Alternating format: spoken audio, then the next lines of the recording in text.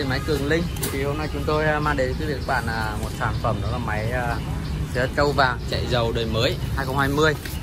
Đấy. Thì chúng tôi bắt đầu khui thùng này, bóc ra máy này. Đấy. Máy có thẻ bảo hành kèm theo 12 tháng.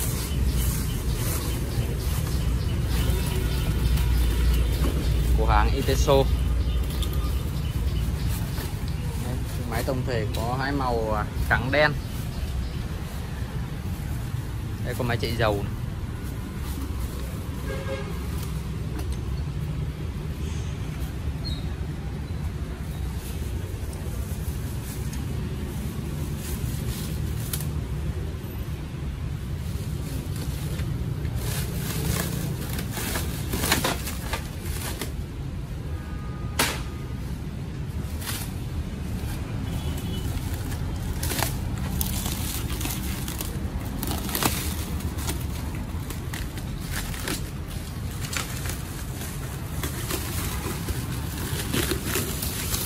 Thương hiệu Trâu Vàng.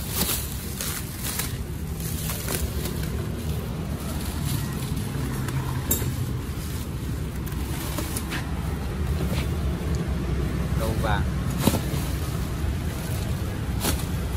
Đây, thông tin nó đây. Máy làm đất đa năng, dụng động cơ dầu. Đây. Dây IN173 này, công suất là 4W. Tốc độ vòng quay là 3.000 vòng phút. Chiều rộng sới là 1.000 mm. Độ sâu này. Trọng lượng của máy là 88 kg này. Đấy, sản xuất năm 2020. Iteso. Đấy thì chúng ta xem một vòng tổng thể qua máy nhé.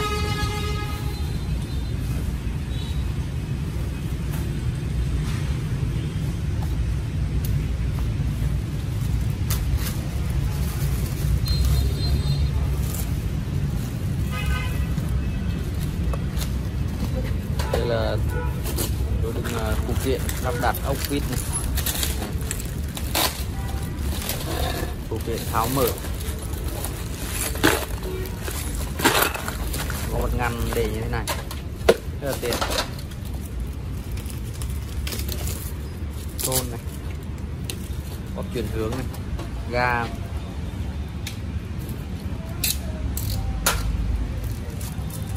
Thì sau đây chúng tôi sẽ lắp đặt cần gạt số.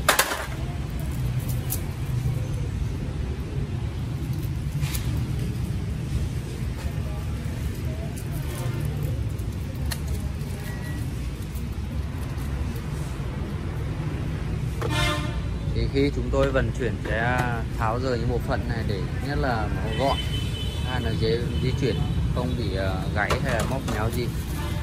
Thì chúng ta nhận hàng thì việc tháo ra lắp đặt như này thôi, rất là đơn giản.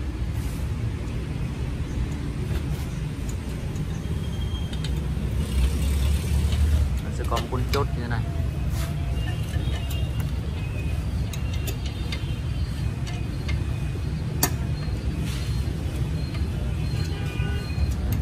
Bỏ cái cần vào, nhét chốt vào.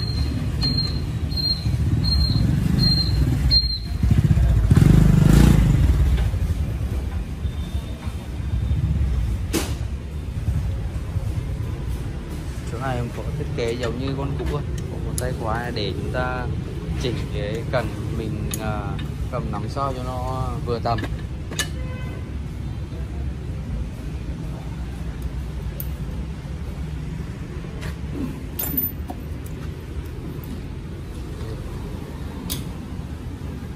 Máy rất chắc chắn.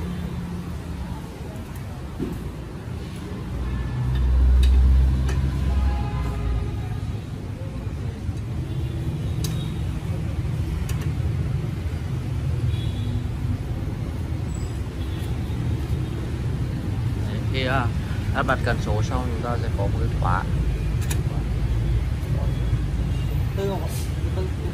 Thì chúng ta sau khi lắp đặt cái cần số thì sẽ nó có một cái chốt như này. Đấy, chúng ta chốt như này được.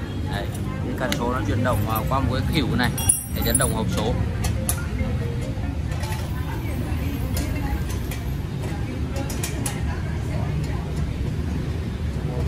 Đấy thì con này nó cải tiến so với con trước là cái cần số ở bên ngoài, thì bây giờ con đời mới cần số nó giấu ở dưới này. Đấy, nó sẽ gọn máy hơn.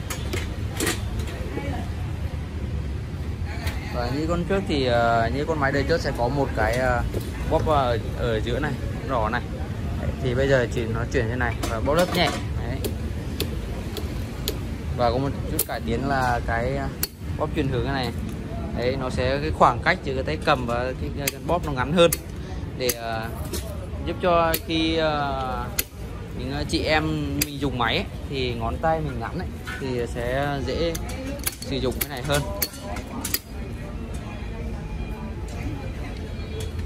Và so với con trước thì cái ống xả nó sẽ được di chuyển ở bên sau này. Đấy.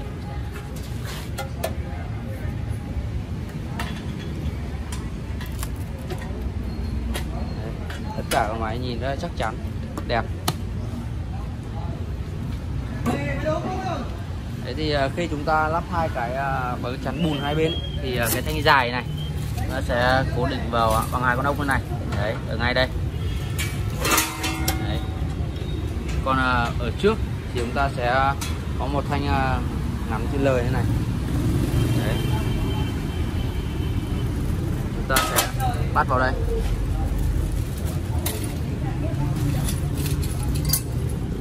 Như bên này chúng tôi vừa lắp xong đây.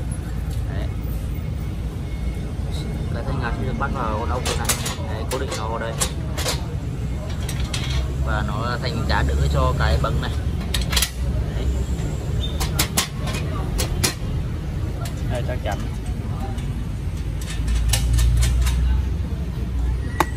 Thì cái này nó sẽ nằm ốp bằng nhựa sắt.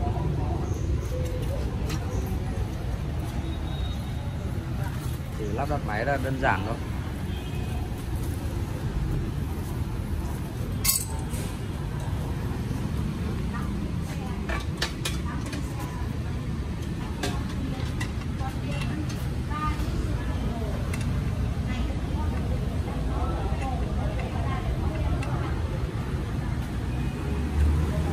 Trâu vàng thì chế độ khởi động giống như con trước thôi. Khi chúng ta bật máy thì gạt cái cân đỏ này xuống.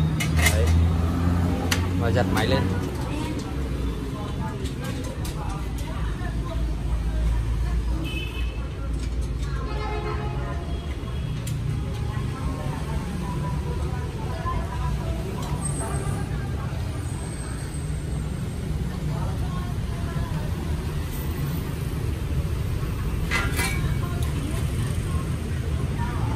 Đấy thì khi chúng ta nếu mà muốn lắp hết bộ phận để chắn hết bùn hai bên các thứ thì sẽ có hai tấm phụ kiện kèm theo như thế này.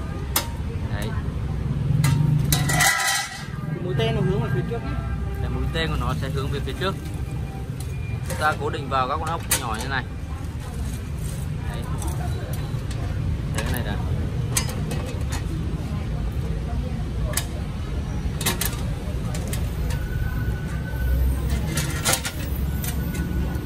Và tương tự bên này cũng thế. Chúng ta cũng cố định cái tấm phụ vào bốn con ốc như này.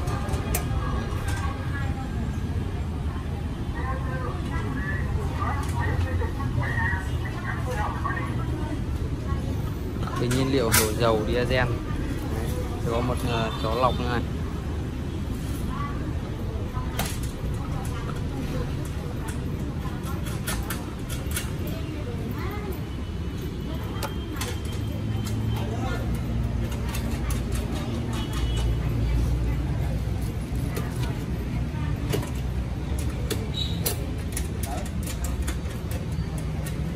Thì cái khỉu này để chuyển động số này chúng ta có thể điều chỉnh được cái độ dài nào. Ví dụ như chúng ta sử dụng lâu dài mà số nó không vào ấy, tức là khi mình vào số mà không ăn ấy, thì chúng ta sẽ điều chỉnh cái chỗ này nó dài ra hoặc ngắn lại. À rồi nước nấu nhỉ, rồi ok chị. Hôm qua giờ em quên mất đấy, để gọi lại cho ông nhé. Giờ 5 phút gọi lại. Đấy thì khi kèm máy sẽ là một bộ sới cơ bản như này.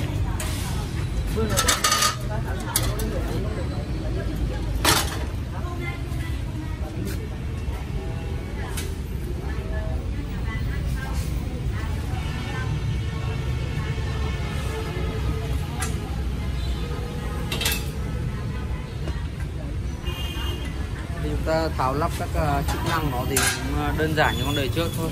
Thì trong những con lốp này chúng ta sẽ tháo ra, và ở dưới này sẽ có một cái chốt, chúng ta lắp phụ kiện vào và chốt nó vào. Đấy, nó y như con đời trước thôi, nó chỉ cải tiến một số cái như là cần số này. Đấy, rồi tay bóp chuyển hướng này, cái côn nhẹ. Đấy, chuyển hướng thì cái khoảng cách thì ở tay cầm nó ngắn hơn để phù hợp với khi các chị em có sử dụng. Đấy, thì cái ngón tay của chị em nó ngắn hơn. Đấy, thì sẽ dễ dàng sử dụng cái chức năng này,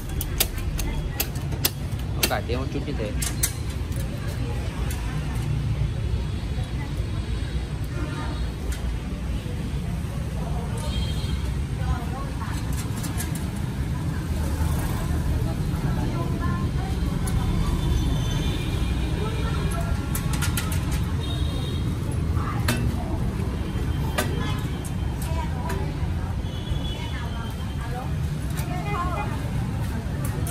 Đấy thì tổng thể con máy sẽ Trâu Vàng chạy dầu đời mới 2020 như thế. Để chúng ta cùng ngắm nhìn qua vẻ đẹp của nó một chút nhé. Đấy, thì sau khi lắp đặt xong tất cả phụ kiện thì nó như thế này, rất là đẹp, rất là chắc chắn. Có hai màu cơ bản chủ đạo, đó là trắng đen.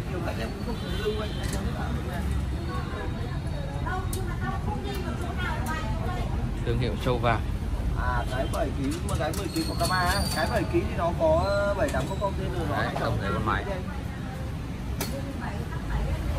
Hai cánh hai bên rất là rộng để giảm cái vấn đề đó là sau khi chúng ta sử dụng trong ruộng các thứ thì nó sẽ không bị bắn bùn lên người, hay là giảm thiểu cái độ rộng của bắn bùn.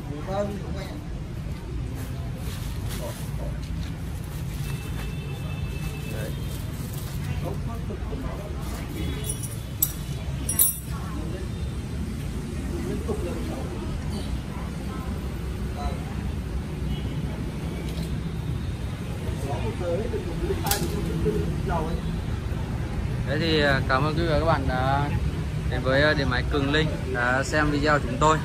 Đấy thì máy xới đất chạy dầu IN173, máy xới đất đa năng Trâu Vàng chạy dầu IN173. Đấy thì quý khách có nhu cầu mua máy xới đất đa năng Trâu Vàng chạy dầu chạy xăng, quý nào liên hệ điện máy Cường Linh, địa chỉ 923 Giải Phóng Hoàng Mai, Hà Nội, hoặc qua số điện thoại chúng tôi góc màn hình. Đấy, các bạn nhớ like và đăng ký kênh để đón xem những video tiếp theo, những sản phẩm mới, những video hướng dẫn lắp đặt cũng như video test máy để các bạn hiểu rõ thêm về sản phẩm. Cảm ơn quý vị và các bạn rất nhiều.